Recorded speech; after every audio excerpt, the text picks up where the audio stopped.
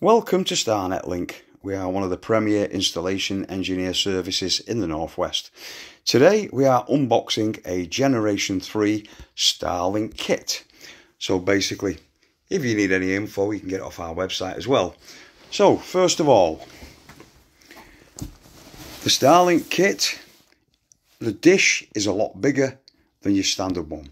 It also comes with a kickstand.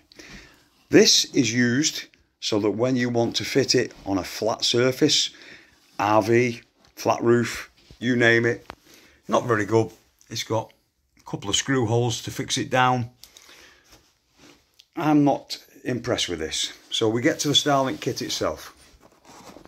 You've got information, QR code, how to plug your router, etc. Bit of info.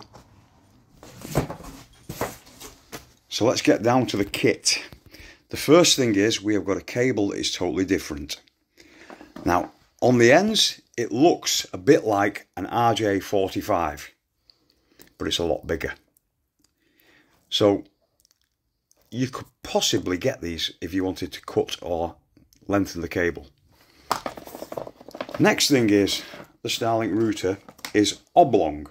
I believe it's Wi-Fi 6. So that's the front of your router. Now on the back of the router you have two sockets.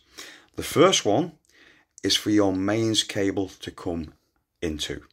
The second one is for your dish cable to plug into, obviously going to the dish. We also have two RJ45 sockets. So you could plug one of them into a deco mesh and one into a PC, or whichever configuration you want into a 1 gig switch, no problem. So that's basically a quick look at the Starlink router. Now with the Starlink router you get a power supply. The power supply, obviously that's your mains cable at that end, and you've got a small cable on the side of it, and that plugs into your router. We've also got the mains lead, which you need on every kit anyway. So basically that's a quick look at a Generation 3 Starlink kit. If you want to find us, look up www.starnetlink.co.uk. If you have any questions, we can help.